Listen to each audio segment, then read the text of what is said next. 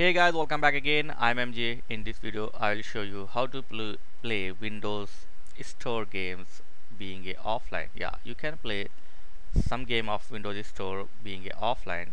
So for this, just go to your store and sign in from your Windows ID. But before doing this, remember one thing: it will restrict you to purchase the game, and you can't do additional setting when being offline. So do it on your rigs. So after you sign in, just go to setting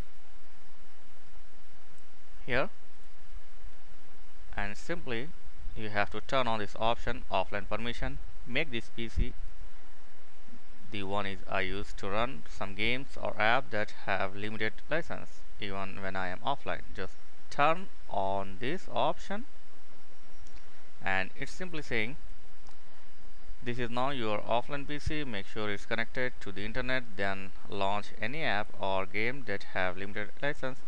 You can then launch and run them offline. You can change this setting two more time, okay, in the next 365 days. It's mean you have only 3 times or 2 times in a year to play offline game or change this setting.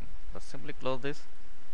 So now you have to be offline. Your PC have to offline, and then you can play some game by Windows Store. But I don't know how exactly it's work, and try it yourself on your own risk.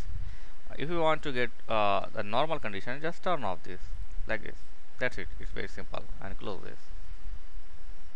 So this is a way to get some app and game offline of Windows Store. Thanks for watching. See you next video. Please like, share and subscribe. Thank you.